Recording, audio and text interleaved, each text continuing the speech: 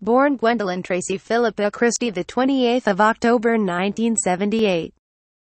Gwendoline Tracy Philippa Christie was born in Worthing, West Sussex.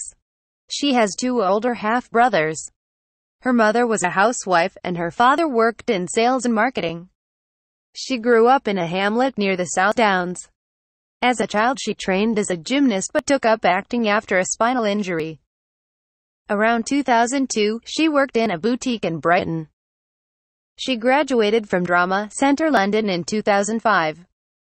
She was told she would probably never work because she didn't look the same as most actors due to her unconventionally tall physique, and was even told, well, good luck with that, by her agent after stating she would like to work on screen. She was inspired to continue pursuing this goal by Tilda Swinton's performance in Orlando. In a 2017 interview, she recalled thinking, well, she is in a film, she is otherworldly, and is definitely outside the room. I realized that maybe there is a place for me too. Gwendoline is 190 centimeters tall. Her height led to her being bullied when she was younger. She has been in a relationship with fashion designer Giles Deacon since early 2013. Gwendoline Tracy Philippa Christie is a British actress.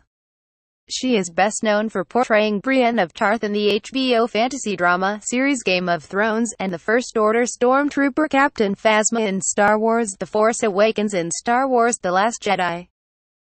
For the former, she received a nomination for the Primetime Emmy Award for Outstanding Supporting Actress in a Drama Series in 2019.